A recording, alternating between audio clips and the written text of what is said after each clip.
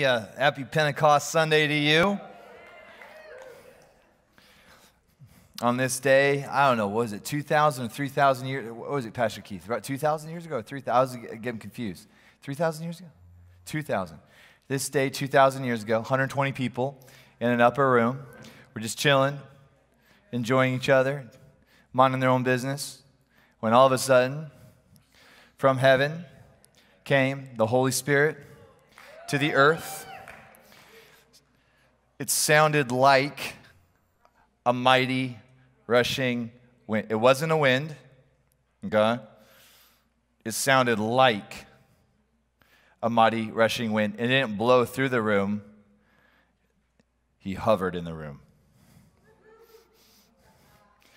Just when was the last time he did that? Genesis 1.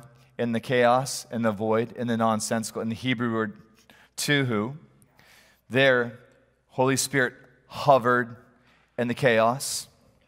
Hovered. What was he doing? Waiting for God to speak. And God said, "Let there be light." And there, the Holy Spirit went, Shazam!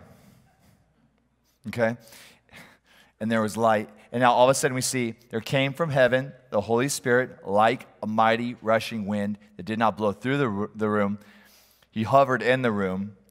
And then there was a tongue of fire that came in and divided up. And every person, every woman, not just the men, not just the leadership, not just the 12 apostles, everyone that was in that room was filled with the Holy Spirit.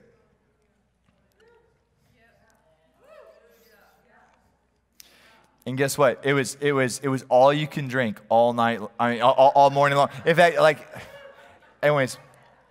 So Holy Spirit, we honor you tonight. Holy Spirit, we honor you tonight. Holy Spirit, we honor you. We're not looking for you to come. You are already here. We can discern you here among us and in us.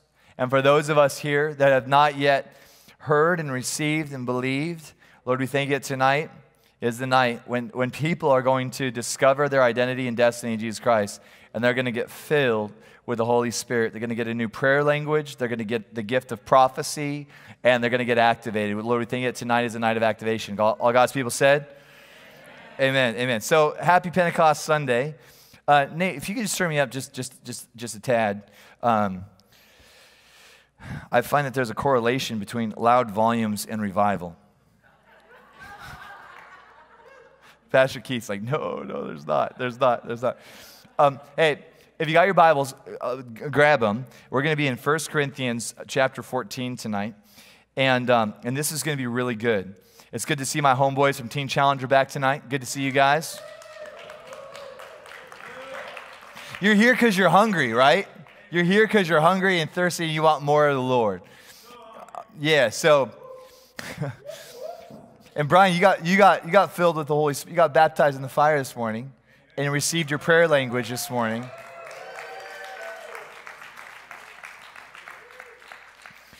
Man, love you, buddy. Love all you guys. Come on. Tonight we're going to be talking about the biblical church, okay? And this is going to be good. It's interesting. In 1 Corinthians chapter 12, Paul says to the church to not be ignorant of supernatural realities, okay? This is what he says. There are other realms, okay? There are gifts of the Spirit. You're going to need these gifts. How many know in order for us to do what God is calling for us to do, we're going to need a utility belt?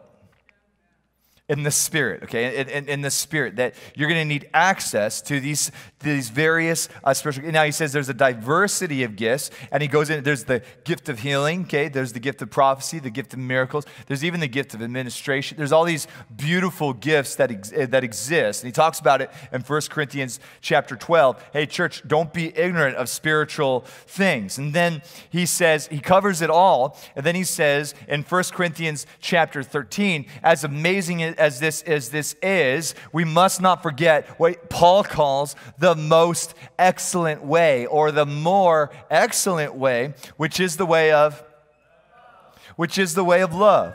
Yeah. So we looked at spiritual gifts, the supernatural, and then we saw the way of love. And now all of a sudden we come into 1 Corinthians chapter 14. Now this is interesting because we are a Seattle Revival Center, and we love the fire of this next week. We've got Richard and Libby Gordon coming in from Beth. In fact, there's a lot of them coming, okay? Last time we just had 2 people. Rumor has it, listen, there's a lot of them coming from Reading, okay? They're like, yeah.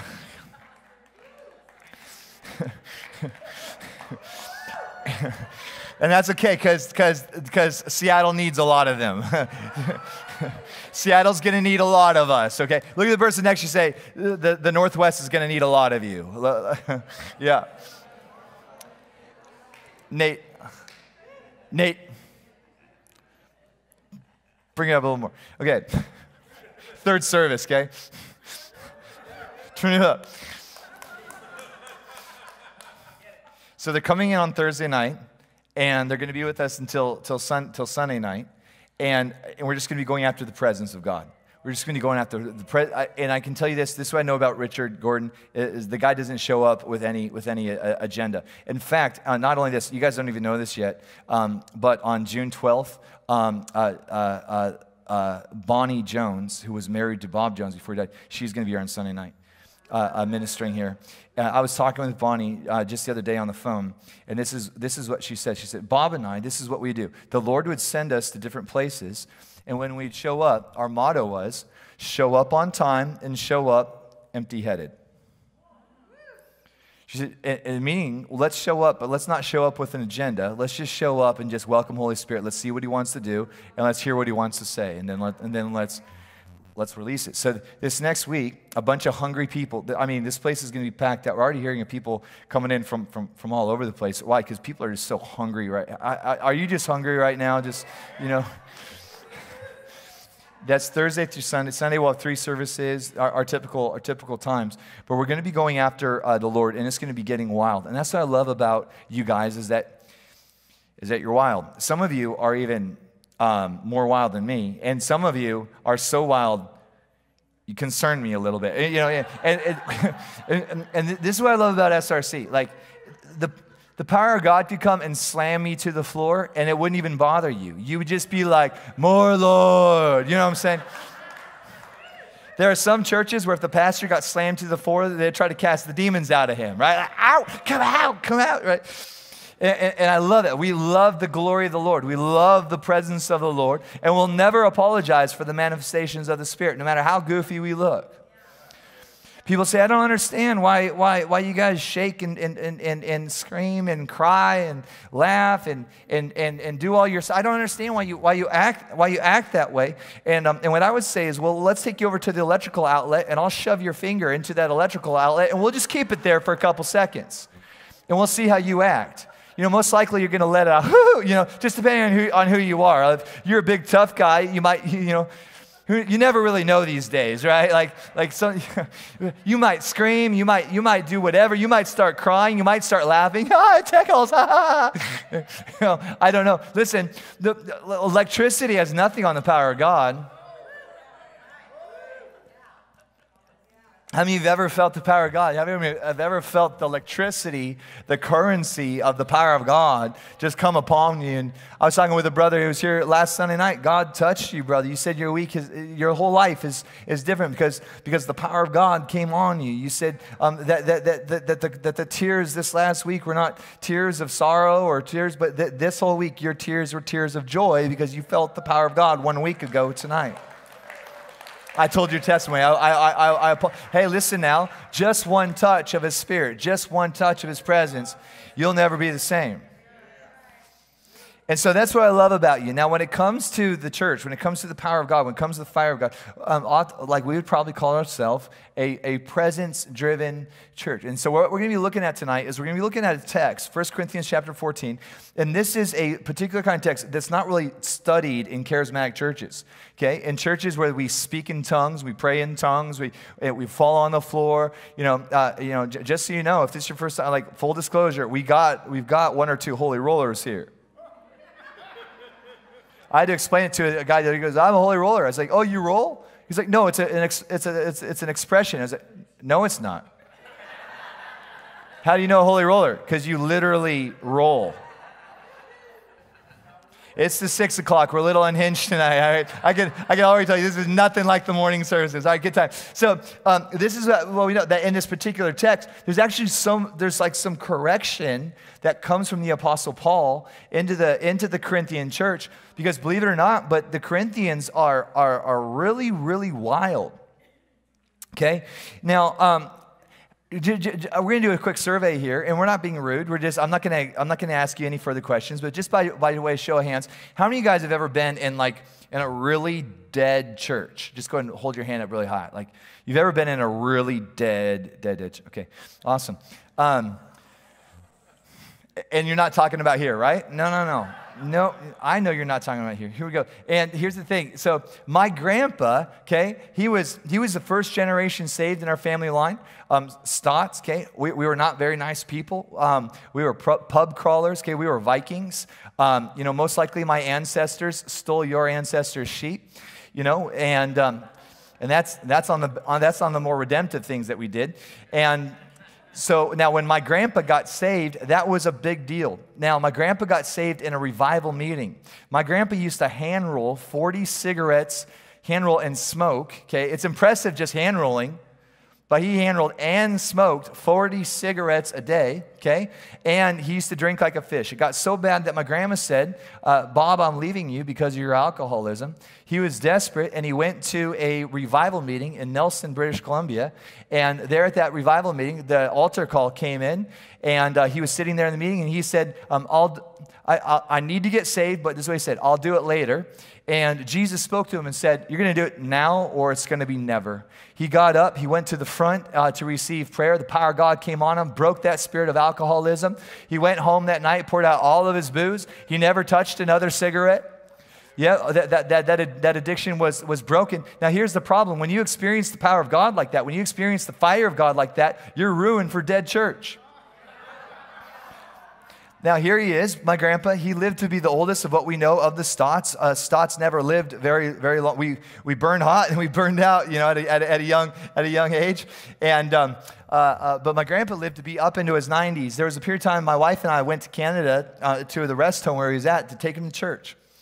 And so we drove him to his church. It was a lot of fun, and we went and we sat in the congregation. Now here's the thing: my grandpa was deaf. Okay, he used to joke around. He used to say, I'm deaf in one ear and can't hear out of the other. And then he'd laugh. That was his sense of humor. And he's like me. He thought he was funny. Nobody else did. And so we're sitting there in the church. My grandpa leans over, and because he's deaf, he doesn't know how loud he is. My grandpa says, this place is dead. Really out loud, right? Everybody could hear him. I was like just cringing. I was like, Grandpa, be quiet. Shh. The guy's just preaching. He's doing his best, man. And then my grandpa leans over again and goes, I gotta go to the bathroom. I said, okay, Grandpa, just go. People are laughing. You see their shoulders kind of doing this kind of thing. So, yep. Now, here's another question for you.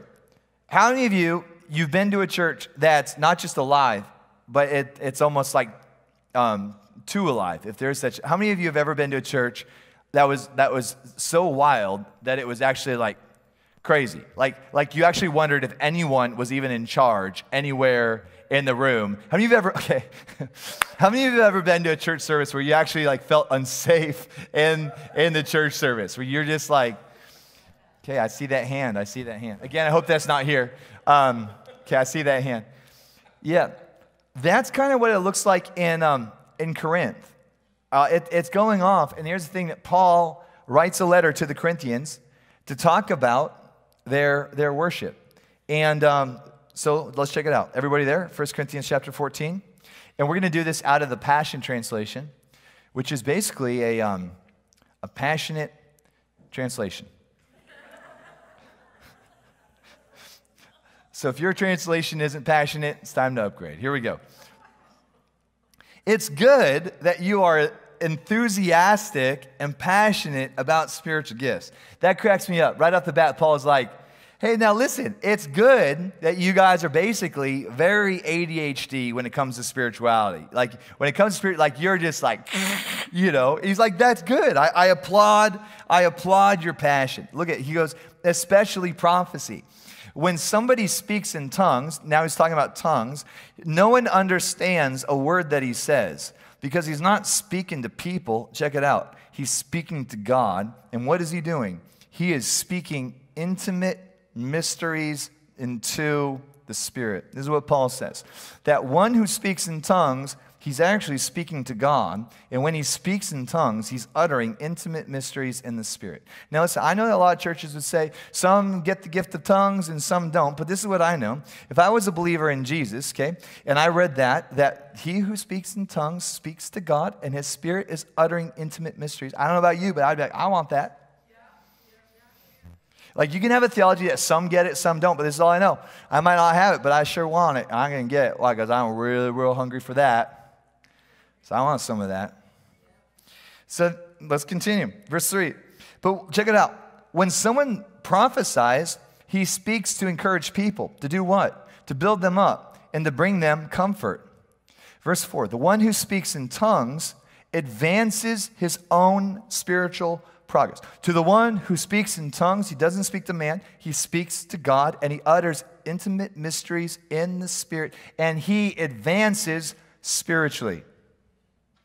Pretty awesome, right? We're going to be laying hands on people tonight. If you haven't been filled with, if you haven't been baptized in the fire of God, if you haven't received a prayer language and you're hungry for it, you want it, you can have it tonight. You'll engage by faith. We'll lay hands on you just like in the New Testament, and you'll believe and you'll receive. Amen? Verse 4, the one who speaks in tongues advances in his own spiritual progress, while the one who prophesies builds up the church. I would be delighted if you all spoke in tongues, but I desire even more that you impart prophetic revelation to others. Look at the person next to you and say, Paul wants you to prophesy. He's like, I wish that you were all prophetic. I wish that you all would speak in tongues, but I would rather that you all prophesy. Listen, hi, my name is Pastor Darren, and I would love it if everybody at Sierra Bible Center could prophesy. I think that you can all prophesy. You can all speak in tongues. These gifts are available, and this is what Paul is saying. I would be delighted, okay?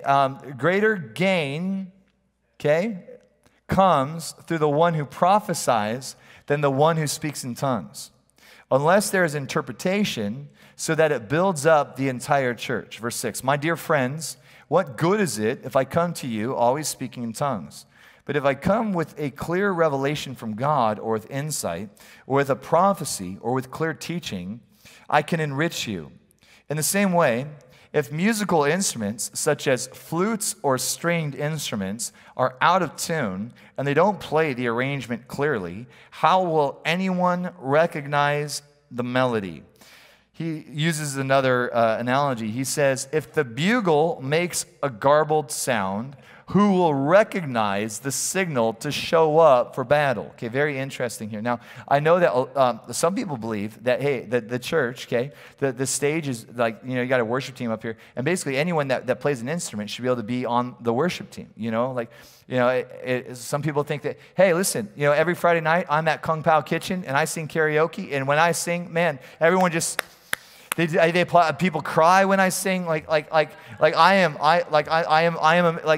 here's what he's saying. Hey, everything that we do, if you're playing an instrument or whatever, you should tune your instrument. If you're a singer, you should, learn how to sing, right? Like this is what he's saying. Hey, everything that we're doing in the kingdom is unto the King. It's unto the King. Now, this is what Paul says. Now, you guys at your church, and but people that don't yet believe and haven't yet received, they have no clue what you're saying. In the same way, if you got an out-of-tune flute, okay, I don't know what the flute's doing in the church, but if you got an out-of-tune, I'm just having fun.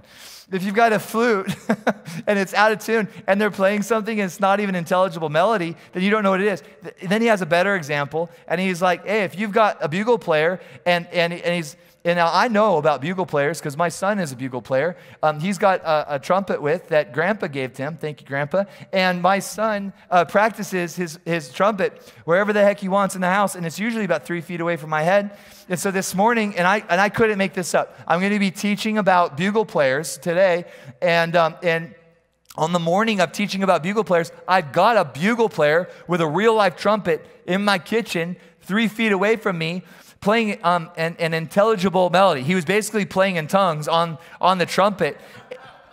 Now listen, I'm a cool father. I'm one of the more cool fathers that I know. I build tree forts with my kids and rockets and other things. And so I just wanted to support his passion. At a certain point, man, I couldn't take it anymore. And I'm just like, little homeboy, bro, the trumpet's got to go back in the case. You know, I'm about to lose my salvation. Let's put, you know, and that's what Paul says. He says, some of your churches, it's like, it's unintelligible. As some of you, it's like you got a bugle player and your bugle it sounds like elephants in mating season. And you're trying to call the people to war, but nobody even knows what you're calling, and it doesn't make any sort of sense. He says in Corinthians, I'm hearing about your church services, and I don't want to be offensive, but your church services aren't making any sort of sense. It's a sound of war. No, it's not. It's a racket. Verse 9. So it is, he goes, so it is with you. Unless you speak in a language that's easily understood, how will anyone know what you're talking about? You might as well save your breath. Verse 10, I suppose that the world has all sorts of languages, and each conveys meaning to the ones who speak it. I'm like a foreigner. If I don't understand the language, and the speaker will be like a foreigner to me. And that's what's happening among you. These poor people that go to your services, it's like watching a foreign film without subtitles. It's like watching a kung fu movie without any kung fu and no subtitles. That's better. That'd be frustrating. Like, when do they fight? They don't fight. What kind of kung fu? Return it back to Blockbuster. Verse 12, it says, and that's what's happening among you. You're so passionate about embracing the manifestations of the Holy Spirit, now become even more passionate about strengthening the entire church. This is what he says. You're so passionate about the things of God, but you're not passionate about the people of God. Would somebody just be like, like you just, thank you. Verse 13. So then, it makes me just feel like I'm doing a better job. So then, if you speak in a tongue, pray, check it out. If you speak in tongues, pray for the interpretation to be able to unfold. I love that, Brian Simmons. If you speak in a tongue, pray for the ability to be able to unfold and expand the meaning of what you're saying. Isn't that fascinating? Every time you speak in tongues, there's an opportunity to take what you're saying in the Spirit and to begin to unfold it and unpack it until it begins to reveal something on the earth that previously only existed in heaven.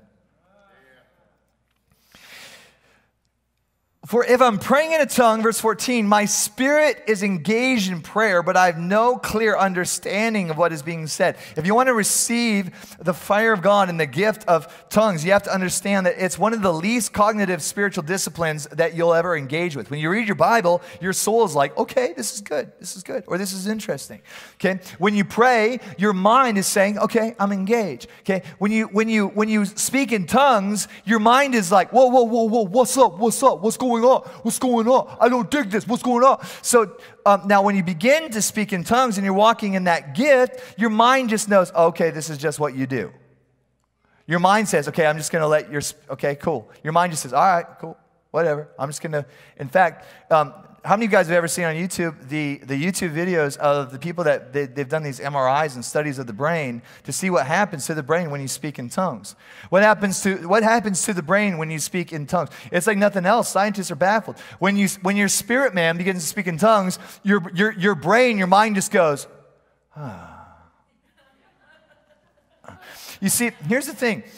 Right now, your brain is getting a lot of information. Your brain's telling you about, you got lights over here, you got screens over here, you got something crazy back here, you just got a lot of stuff, you got Darren and whatever. Like right now, I'm actually competing against everything else in this room. I'm competing against the person next. I'm competing against your phone that's vibrating in your pocket, letting you know that Dogecoin's going down even lower. Like I'm competing against like all this stuff. Here's what happens. When you begin to speak in tongues, your brain gets into a spiritual hot tub, the jets turn on, and your brain just goes, peace.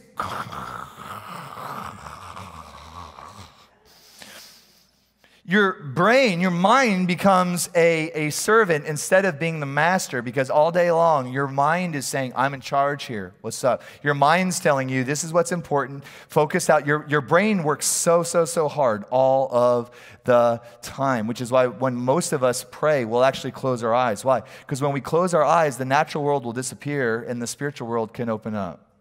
And when we close our eyes, it says to all distractions, lights, screens, neighbors, vibrating cell phones. When we close our eyes, it says nothing else matters except for you, Jesus. And we can tune out everything else and tune into Jesus. So if you want to receive the gift of tongues, you're going to have to tell your mind, all right, you go to the hot tub. You're not going to be able to figure this thing out. And you have to engage with the gift of tongues in the same way that you engage any other reality in the kingdom, and that's not by understanding, but that's by faith. I'm not going to understand this, but I'm going to receive this, and I'm going to step out. This is silly. I feel the presence all over me. Oh, it just went from a but to a she, D. We're into D. And it reminds me so much of my little girl who comes into my bedroom and wakes me up just after I've been asleep for about 5 minutes. And what does she say? She pokes me in the eye and says, shoo. Shoo? You just woke me up to say shoo? Hey, welcome to the kingdom of God. You're going to learn to be born again, which is mean you're going to get a language of the Spirit, which means you're going to have to learn to talk again.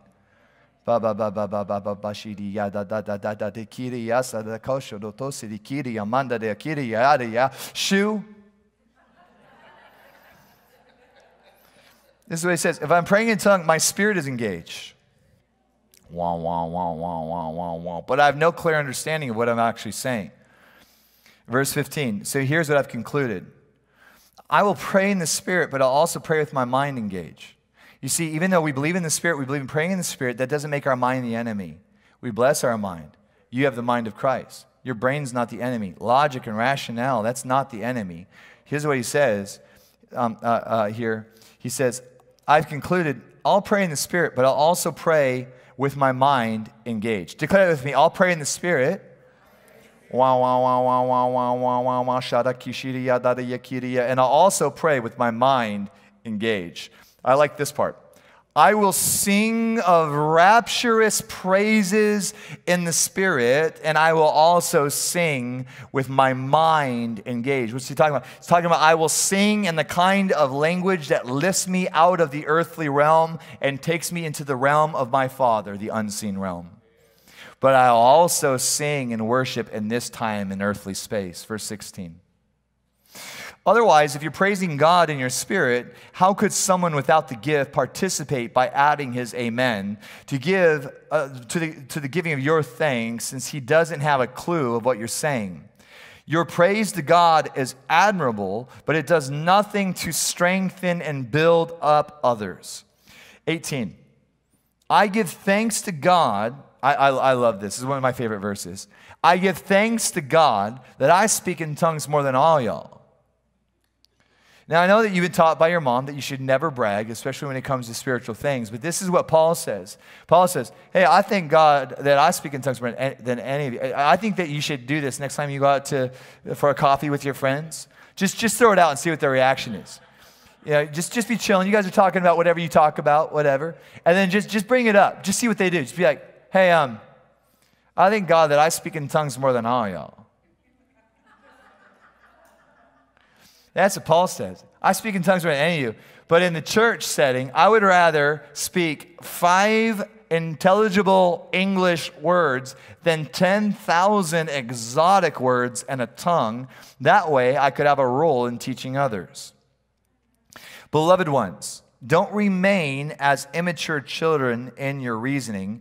As it relates to evil, be like newborns. When it comes to evil, be ignorant. But when it comes to your thinking, think like a mature adult. For it is written in the law, I will bring my message to this people with strange tongues, with foreign lips. Yet even then, they will still not listen to me, says the Lord. So then, tongues are not a sign for the believer, but they're a miracle for the unbeliever. Okay?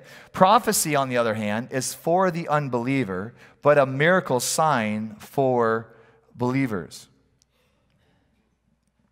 What does it say there? Tongues are not a sign for believers, but a miracle. Prophecy, on the other hand, is not for the unbeliever, but a miracle sign for believers. If the entire church comes together and everyone is speaking in tongues, won't the visitors say, y'all are loco en la cabeza ese? Verse 24, but if everyone is prophesying, okay, and an unbeliever or one without the gift enters your meeting, check it out, he will be convicted by all that he hears and will be called to account. Why?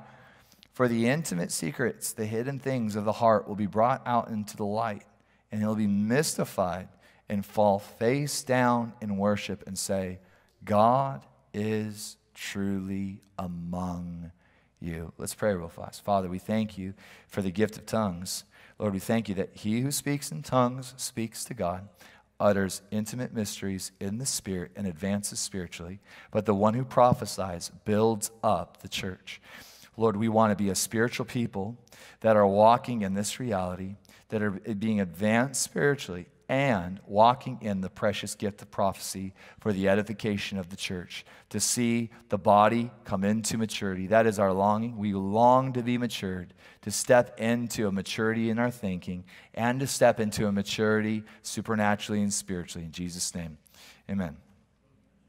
Guys, we're going to talk about a tension that exists in the church. The tension that exists in the church is that there are two dominant different philosophies or methodologies for church. The first one is people focused. And perhaps you've been to a church before where the mission statement was, we exist to reach people for the glory of God. Now, when you're part of a people-focused church, the number one thing that you want are, if you're taking notes, write this down, people.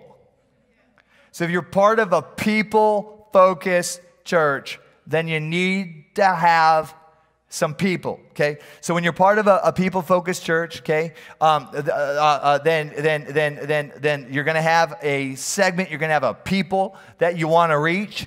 You'll put together a real cool marketing campaign. You'll do some fundraising. You'll put together a Facebook ad to do what? To target people. You got to have people. And they're going to see your Facebook thing, and then where are they going to go? They're going to go to your website. Listen, anyone that's planning a church, you should probably be taking notes right now. You're going to have a website. Now, when you go to the website, people are going to want to know, where's your church, okay?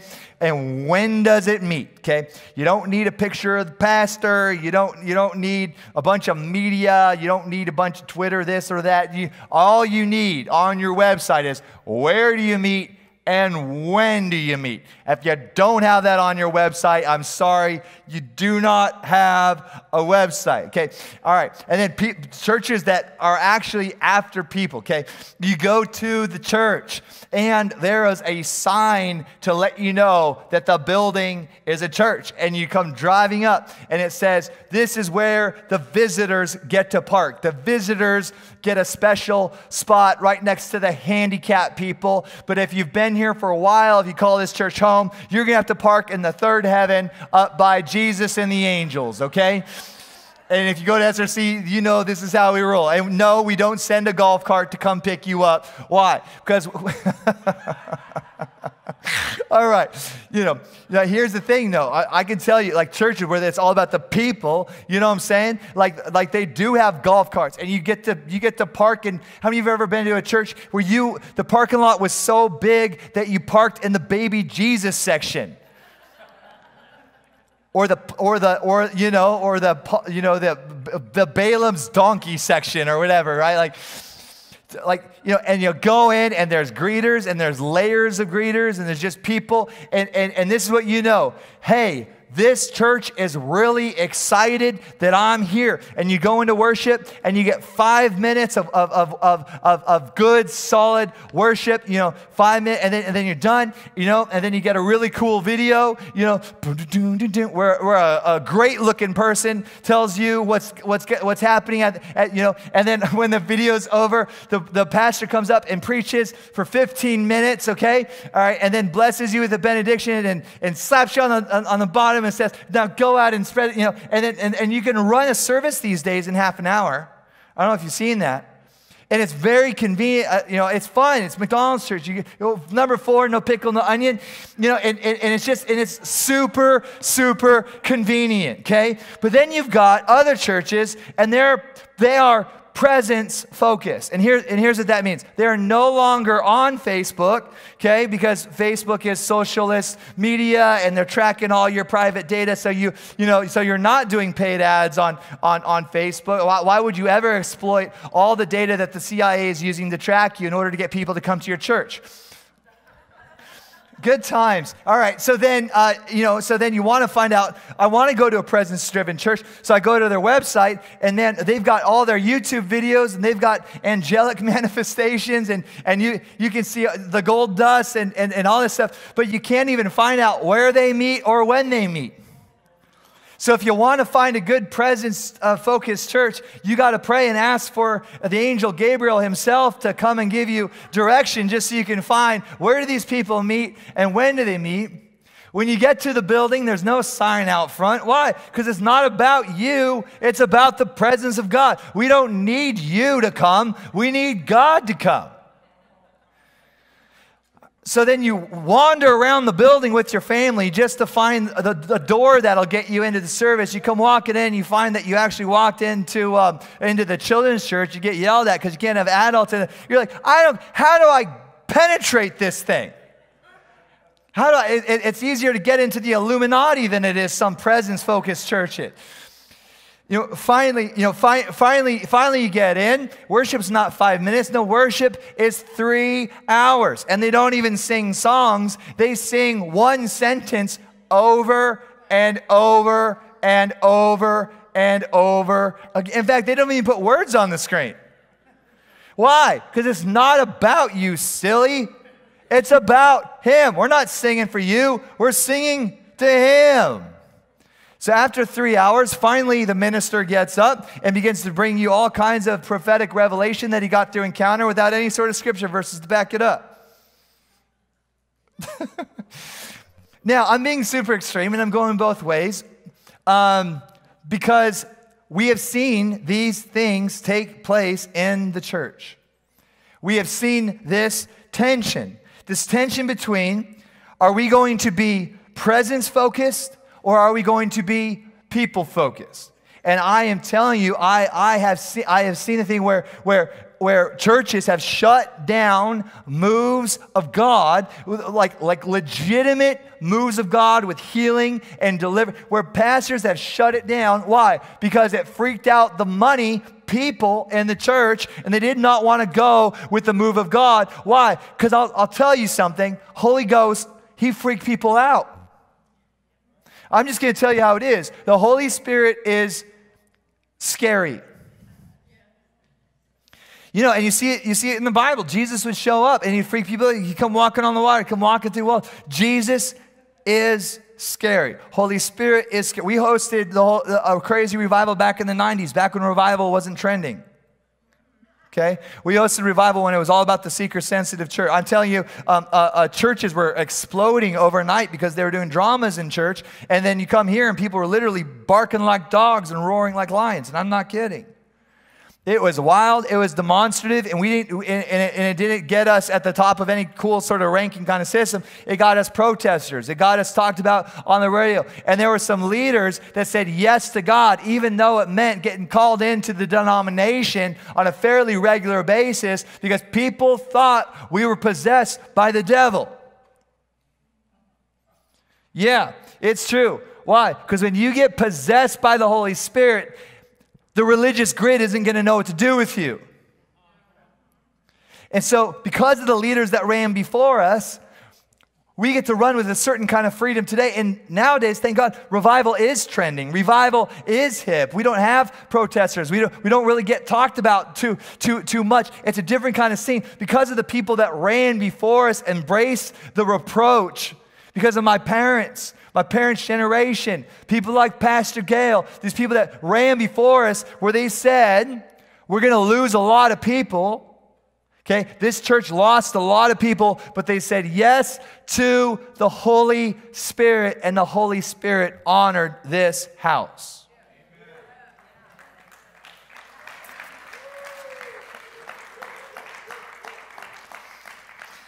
It's a tension. If we say yes to the Holy Spirit, we could lose some people. Why? It's kind of scary. Yeah? But there's also tension. If we try to create a house where people are loved, or if we try to create a house where people can actually find the door, if we try to create a house where people can connect with the church, is that going to cost us the Holy Spirit? This is the tension. Are we too people focused, right? Or forget people? This tends to be the popular thing. I'm telling you, I hear it all the time. We are not people focused. We are presence focused. And this is where Paul writes to the Corinthian church. Hey, this is where Paul writes to Seattle Revival Center and says, whoa. Slow your roll. You think you're super spiritual, but you are so crazy that there is no more Jesus and you're crazy. This is what he says. People are not getting saved. Marriages are not getting reconciled. The hearts of the sons are not being reunited with the hearts of the fathers. Why? Because you are trying to be so spiritual. You're trying to make something happen. And in all of this, you're losing out of the main role, which is to do what? To make disciples of nations. So in this place, I'm going to talk about what I think the problem is. And then I'm going to give you what I think the solution is. And then I'm going to tell you what we're going to do. It's Pentecost Sunday. So we're going to stand up, and we're going to speak in tongues. And then what are we going to do? We're going to interpret it. We're going to be a biblical church. Okay? We're just gonna go after it. Why? Because it's Pentecost Sunday, and we're wild. All right, what's the problem, Pastor Darren? The problem is isolation theology. It's this idea that the Holy Spirit will come and go, and that there are some things that we can do to make Holy Spirit come close, some things that we can do to make Holy Spirit go away. So in our attempt to be focused on presence, to be focused on Holy Spirit, we get wild, really, really wild, thinking that being wild for wild's sake is going to be pleasing to Holy Spirit. Now, I'm going to give you an example. It's going to be an odd example. This is going to be with the prophet Elijah and the false prophets of Baal. Okay? Now, this is like MMA. This is like a standoff, okay, between Elijah and all these witches. And so Elijah says to them, let's see what Baal can do. Let's see what your God can do. He challenges them. And so the false prophets took a bull given to them. They prepared it, and they called upon the name of Baal morning until noon, all morning long. And they cried out saying, "Oh, Baal, answer us." But there was no voice. No one answered. And they limped around the altar that they had made. And at noon, Elijah began to mock them. He said, "Cry aloud, for he is a god." All these false prophets, Baal, respond! Baal, respond! And Elijah's sitting there like, and he says, either he's musing, and I can't believe Elijah would say this, his mom probably just rolled over in her grave. He goes, or maybe Baal is relieving himself. He says, maybe your God's too busy going to the bathroom. Guys, this is in your Bible. You can check it out. He says, for those that say Christians shouldn't be sarcastic, you're not going to like Elijah, okay? He goes, or maybe he's on a journey, right? Maybe he's on a hike. Maybe your God is asleep and needs to be awakened. What did they do? They cried even louder.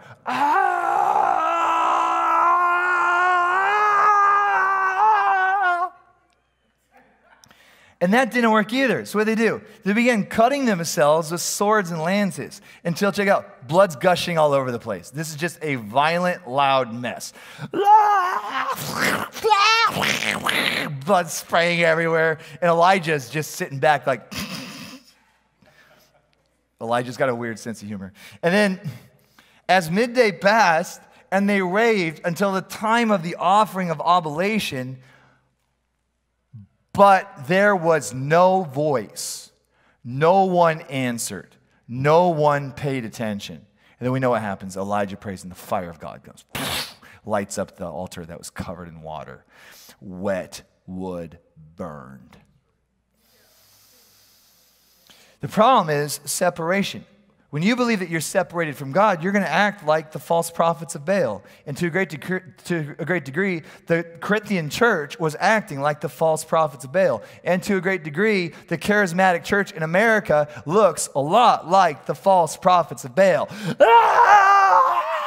God, you gotta come! God, you gotta come! Why? Because of this separation kind of thing, right? And if we could just get enough people to begin screaming, if we could just get enough people, if we could just get, I'm telling you, if we could just get 120 shofars, then he would come. God, you gotta come! God, you come! Chris White, get up here, say, God, come! God, come! Maybe you should sing a little louder. God, God, God. Hey, wrong religion. You're trying to tear a veil that's already been torn.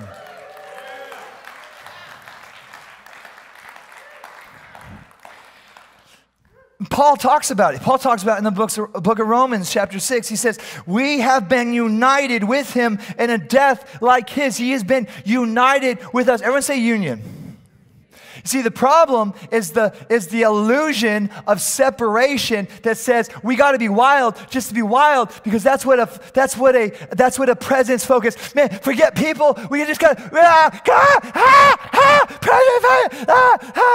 the coffee. It's idolatry. We're not doing coffee. We don't need coffee. We don't need a cafe in our lobby. We don't need. Our music's too good. Let's just get bad music. Why? Holy Spirit loves bad music.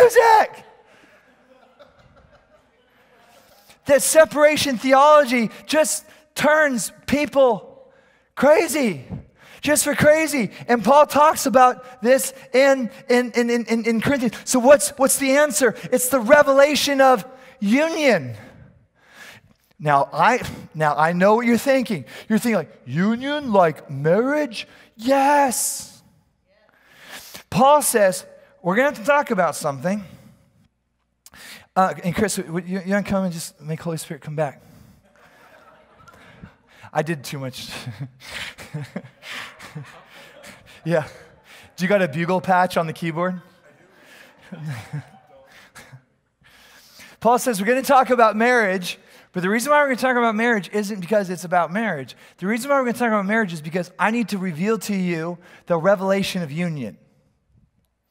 That when two become married, you have two individuals and they become one flesh. And this is what Paul says. We're going to talk about marriage because I need you to get a revelation of the union between Christ and the church, the bridegroom and the bride of Christ. And the reason why this is so important is because Jesus Christ was the pattern son. And how often do we see Jesus going, you gotta come, you gotta come, you gotta come, you gotta come. No, Jesus said, when you pray this way. Hey, Dad.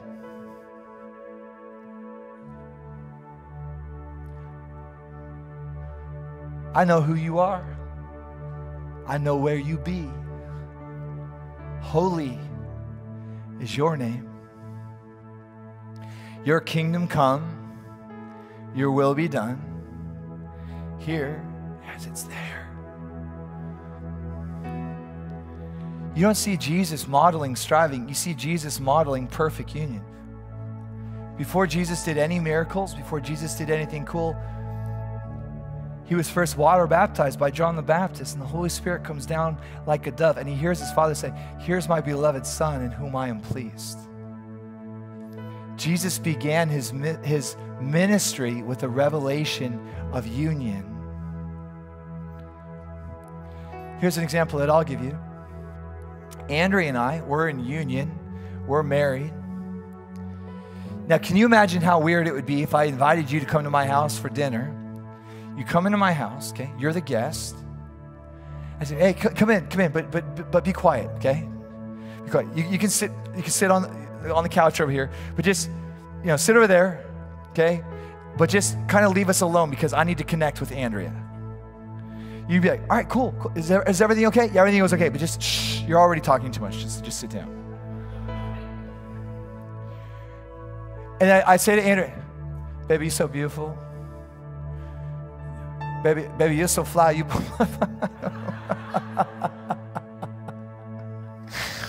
And you're sitting on the couch, like you invited me. Oh, okay.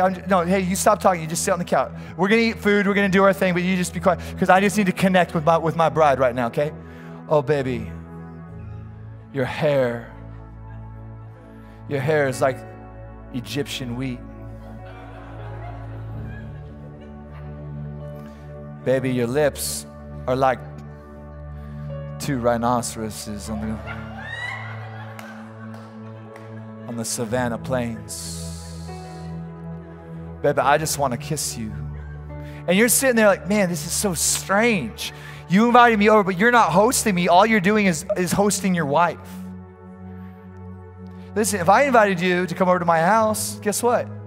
I would take care of you, and I wouldn't worry about Andrea. Why? Because we're in union.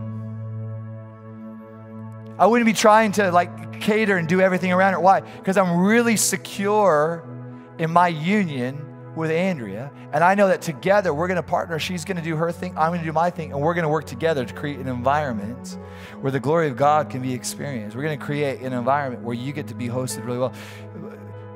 Beloved, this is the picture of what the church should be. We are so insecure in our union in Christ Jesus that we do all this tap dancing for Holy Spirit, trying to get him to do something, when he's like, hey, let's partner together to create environments on the earth where people can be awakened to their identity and their destiny in Jesus Christ. What's the biblical church? The biblical church isn't presence focus or people focus. The picture of the church is Jesus, and this is what Jesus said. You want to know why I'm here? This is what Jesus says. Luke 19:10. Jesus says, you know why I'm here? It's not to host Holy Spirit. It's not to get more intimate with all of that was true. All of that was true. But Jesus says, you want to know why I'm here? I'm here for you. I'm here for you. That's the picture of what the church should look like. The church should look like Jesus. Secure in our union in him. I don't have to feel anything. Well, I know where I am. I'm in him, and I know where he is. He's in me. Yeah. That I can do all things through Christ who strengthens me. I'm in union with him. I can be an amazing host to you without worrying that our relationship is going to threaten my intimacy with Christ Jesus. You guys, the earth is going to be better because of you. The earth is going to be better because of the Holy Spirit who is in union with your spirit. And this is what Paul says. Speak in tongues. Engage in the Spirit. But then honor your guests that are on the couch. You prayed for them. You invited them. And they're here, but they have no idea what's going on. You're acting weird. I love you.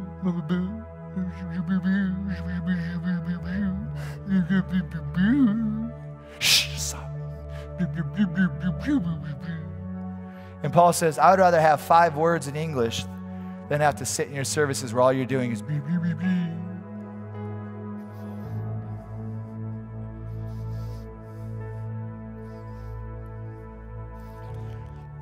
I will never apologize for the manifestations of the Spirit within my life.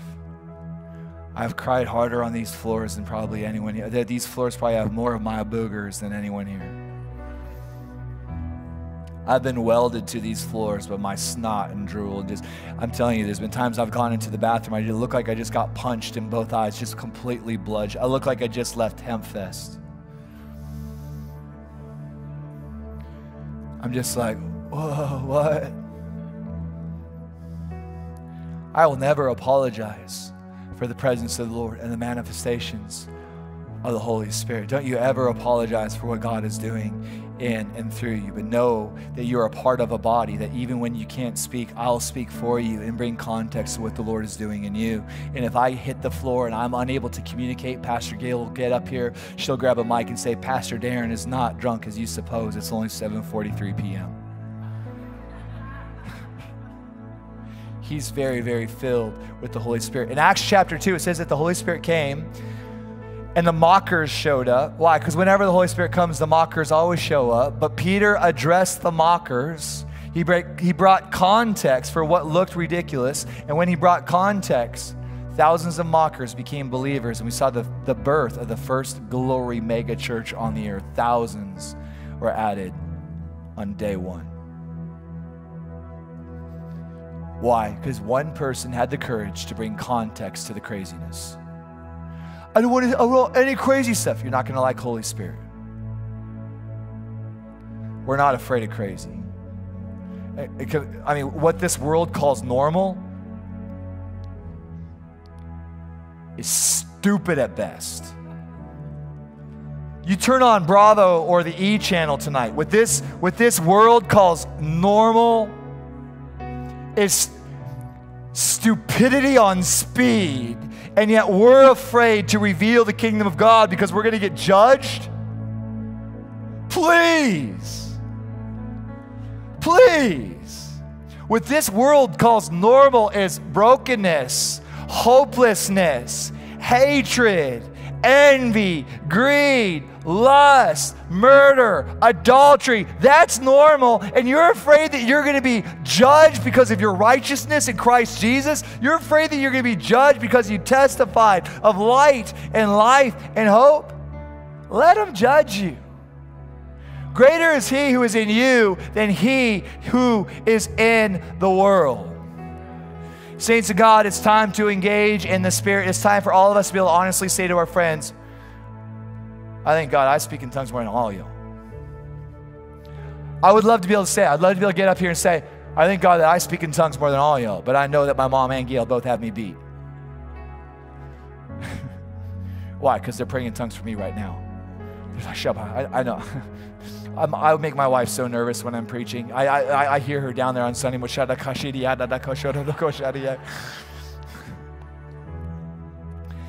time to pray in tongues. It's time to interpret our tongues. It's time to go real, real deep in the Spirit. It's time to reveal Jesus. It's time to be secure in our union, who we are in Him, uttering intimate mysteries and bringing interpretation and reaching out to the left, to the right, and being the hands and the feet and the voice of Jesus on the earth.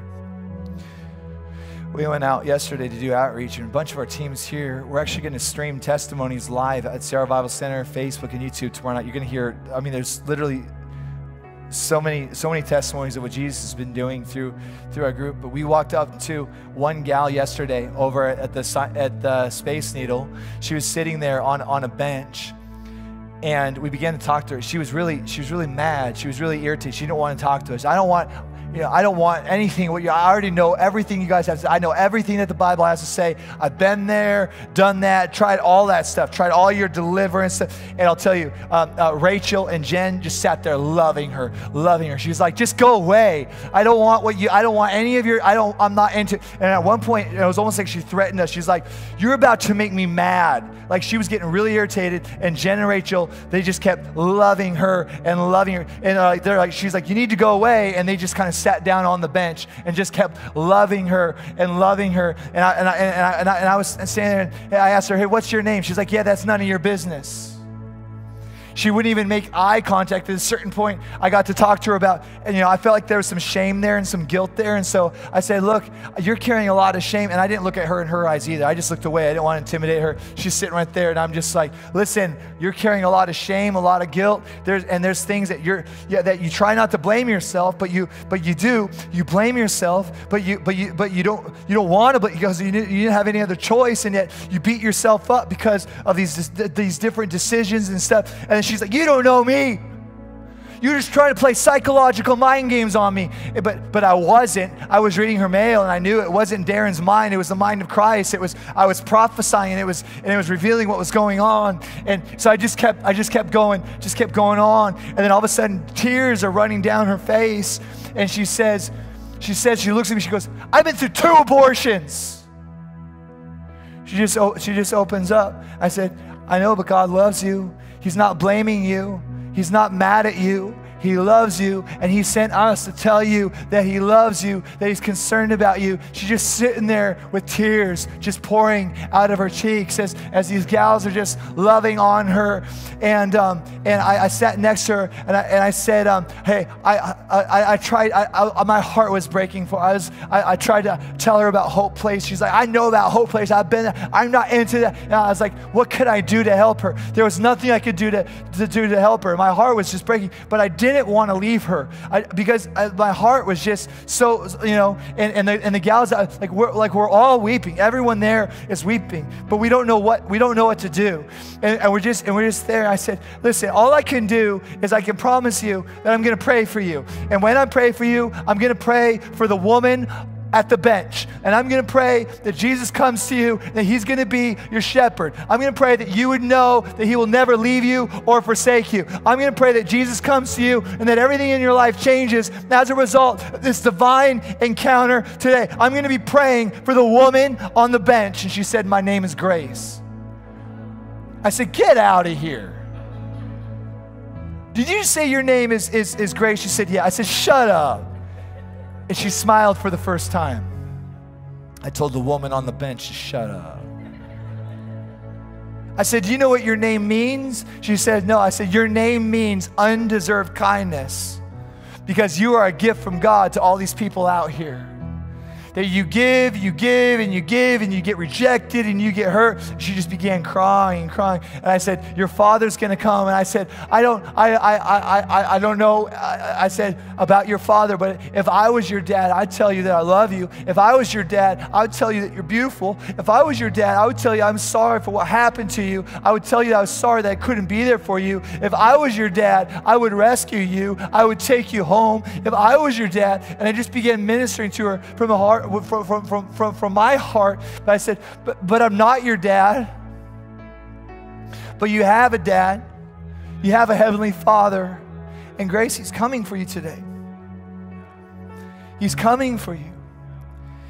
Yesterday, if you count the Teen Challenge guys that were down there at Pioneer Square and Pike Place Market, if you count our Healing Lands and Cities that were at Cal Anderson Park yesterday, if you count our team, we had close to 40 people downtown. What we were doing, we were reaching out to people because we believe at Seattle Revival Center that people are not a threat to our intimacy with Christ Jesus.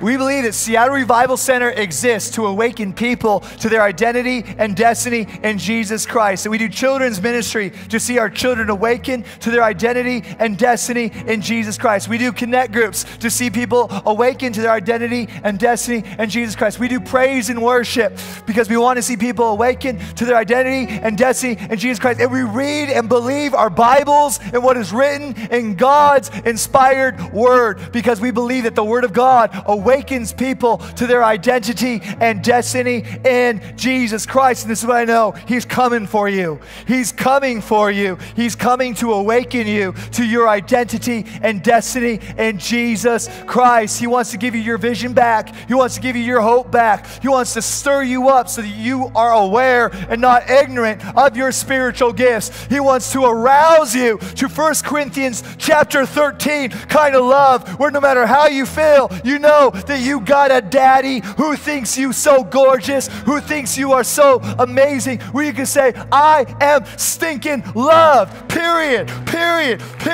Not because of me, but despite me. I am loved, therefore I can love.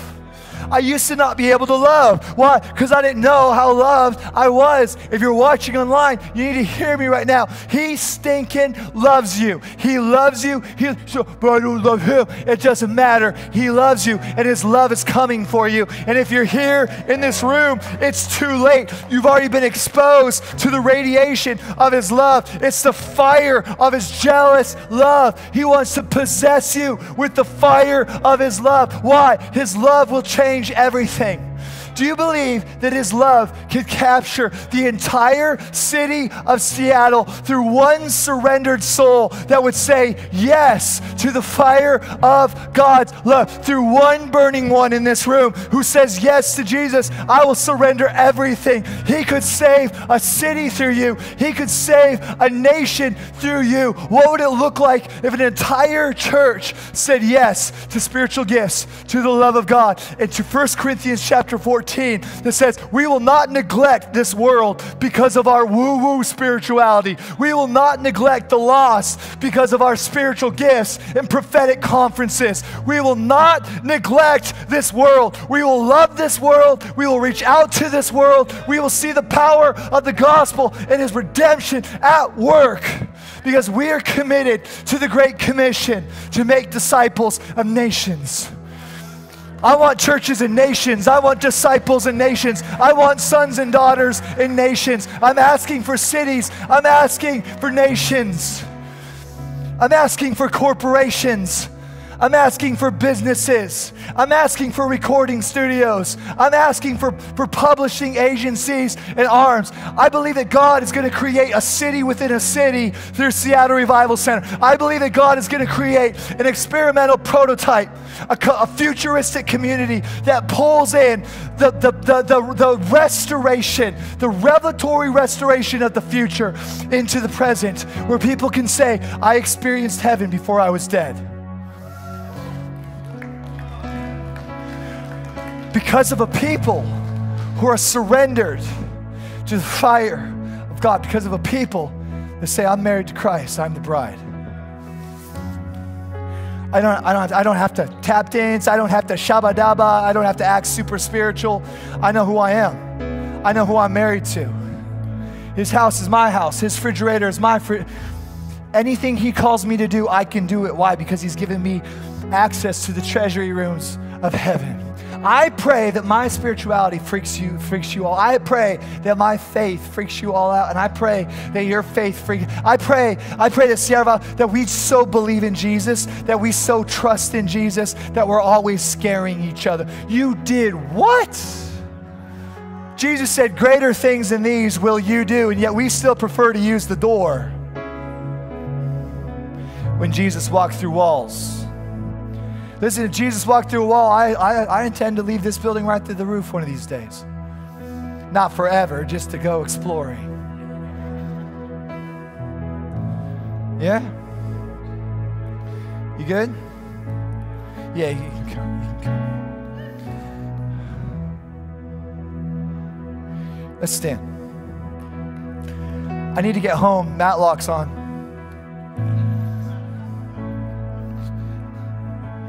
I need to make a nacho and watch Matlock. Let's pray. Go ahead and put up your hands like little antenna up to heaven. Say, Jesus, right here. Look at me. I'm right here. I'm right here. Just say, Jesus, I make myself available. I make myself available. I make myself available. You can burn here. You can make your home right here. Make your home right here. Make your home right here. Make your home in me. Make your home. Make your home in me.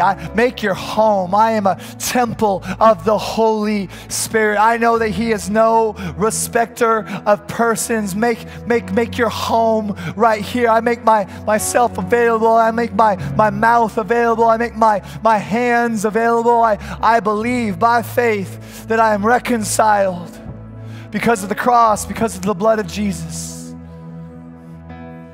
Make your home Make your home in me. I surrender. I surrender.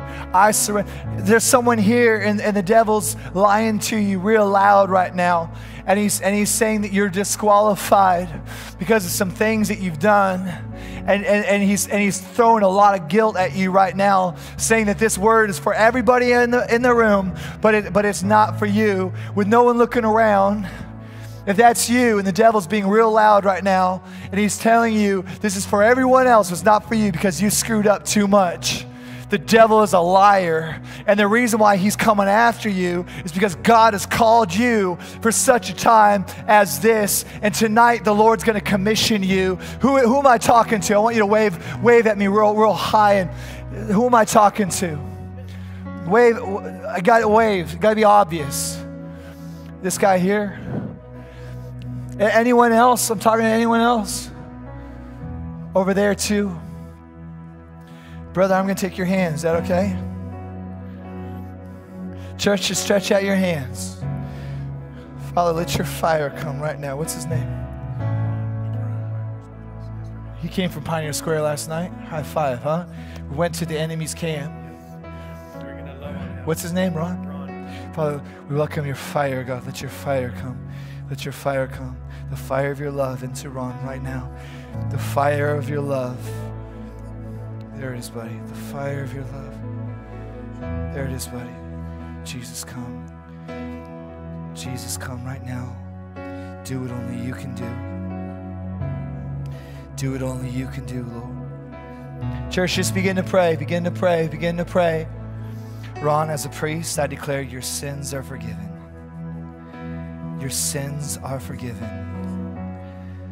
Your sins are forgiven, and you are free to go and to sin no more. I declare God's grace to empower you, to strengthen you supernaturally, to do what you could never do in and of yourself. I declare over you, you are a son, and your dad's pleased with you. Your dad is pleased with you. He loves you. There is no shame in his heart towards you. Father, I pray that you'd restore dignity. Lord, restore his place of sonship and dignity, Lord. Father, I thank you that you're receiving Ron tonight with a hug, with kisses. Lord, you're taking off his old robes and you're giving him robes of righteousness.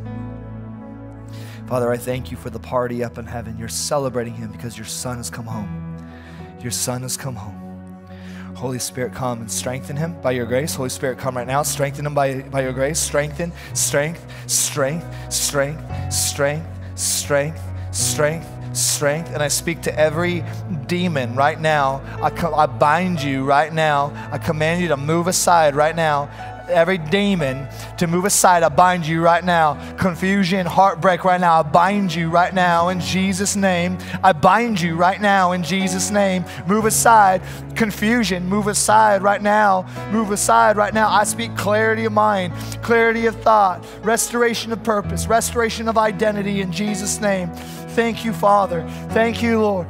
Yet, Ron, we're not even going to recognize you in a couple of weeks from now because the power of God is at work inside of you. I declare, dude, you are not disqualified. You are called of God, called of God, called of God for such a time as this. I declare you are an oracle of hope. So all hopelessness, let him go right now in Jesus' name. In Jesus' name. This is going to be cool, guys. This is going to be cool. Awesome. Come on, someone praise Jesus tonight. Amazing, right? The dude was in Pioneer Square. The guy, isn't that awesome? Come on. Bro with the blue shirt, can I pray for you? Yeah. Come up here. Can I pray for you? Come on. Church, just begin to pray in the Spirit. He who prays in a tongue communicates to God and he utters intimate mysteries. Go ahead and just put up your hands.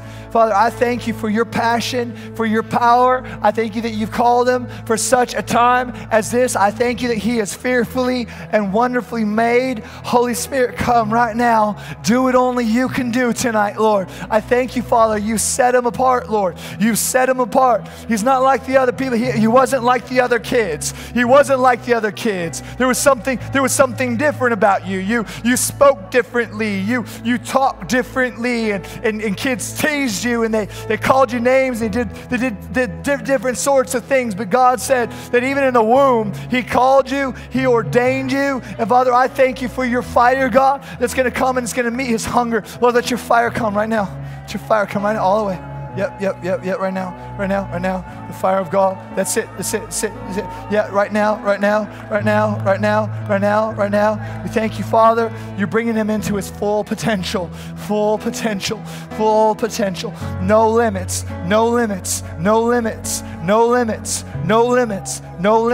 Hallelujah, Lord. Hallelujah, God. Hallelujah, Lord. Yeah. Come here, brother. Come here. Yeah. I told you I'd pray for you at the end. Jesus is all over you, yeah? There's more, dude. There's more. It's like Christmas time and all the presents. There's not just one present. Every good and perfect gift comes from your Father, the Father of lights. Just go and put up your hands. Just see him. I loose you right now from all the pain of the past. I loose you right now. I said you're loosed. I said you're loose. I say you're free. I say you're free. You're free. He who the Son sets free is free indeed. I speak to every lying, tormenting spirit. Shut up in Jesus' name. You shut your mouth, Satan. You're a liar. I declare Gabriel belongs to Jesus. He was blood bought. He is not his own. He belongs to you. Now, Father, in Jesus' name, I pray that you would loose your spirit upon him right now. No shame. Freedom in Jesus' name. Hallelujah. Come on, church. Filled. Fresh fire. Yeah, let it loose. No shame, no mockery. There's no mockery on your lips. Let it go. Yeah, there it is. Yeah, boldly, Gabriel. Boldly. That's Jesus. That's it.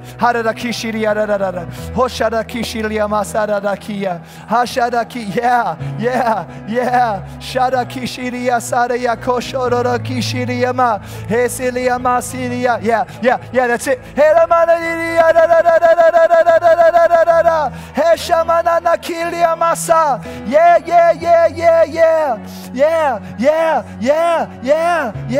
Yeah. He loves you so much, bro. He loves you so much. He's so proud of you. He who the Son sets free is free indeed. Come on, guys, pray for him. You young men, pray for him. Hallelujah, Lord.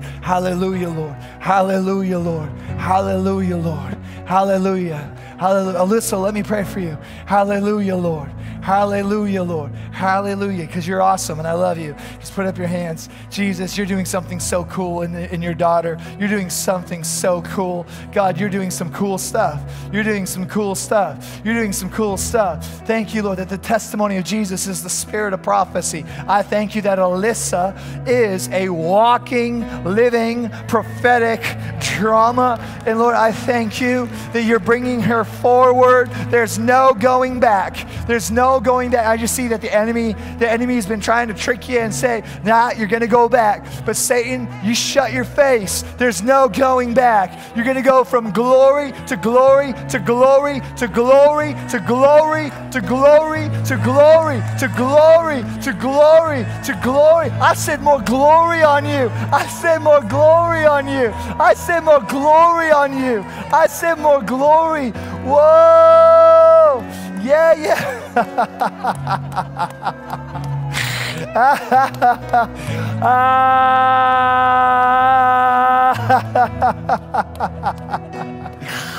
Woo! Whoa. Hey, yeah. Christian, let me pray for you. Come here, buddy. Can I pray for you? All right, come here, bud. Yeah. Hallelujah, Lord. Just lift up your hands, buddy. Yeah. Father, I thank you, Lord. It's Pentecost Sunday. I ask for a fresh visitation impartation for my brother right now. Just put your hands like this. Fresh touch. A fresh touch of your Spirit tonight. Let your presence come, Lord. Let your fire come. Let your fire come. Fill him afresh, Lord. Fill him with your fire. Fill him with your fire right now. Fill him with your fire right now. If you need prayer, just go ahead and come up. I'll release the ministry team on you. But yeah, don't be ashamed. Don't be afraid. Holy Spirit's already here. Amen. You brought him in with you. So come on up here and we'll pray. Holy ministry team, get up here. Come on. Yeah, your fire, God. Fire, God. Fresh impartation, God. Fresh impartation, God. Thank you for what you're doing in his life. I thank you, Lord, you're putting your hand on his heart. You've called him, God. You've called him, God. You've called him by name. You've called him by name. This is a son. This is a son. This is a son. I thank you, Lord. I thank you, Lord. I bind all confusion in Jesus' name. And Lord, I thank you for clarity in the Spirit, God. I thank you for clarity in the Spirit, God. And this is a pretty awesome ministry team. You should get yourself prayed for. Come on. More God, more God, more God. Transformation, transformation, transformation, transformation. That's Jesus. That's Jesus. He's touching you. He's touching you. He's touching you. Yeah.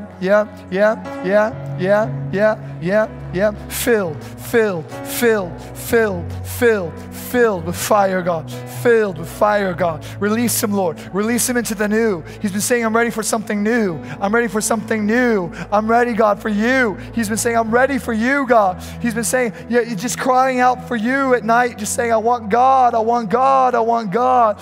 Yep, and I just hear the Lord say, ready or not, here I come, here I come, here I come, Christian. Here I come, here I come, here I come. Filled. Right now, filled. Yep. Rivers, filled. That's Jesus. Bubble up. Rivers of living water. Hallelujah, Lord.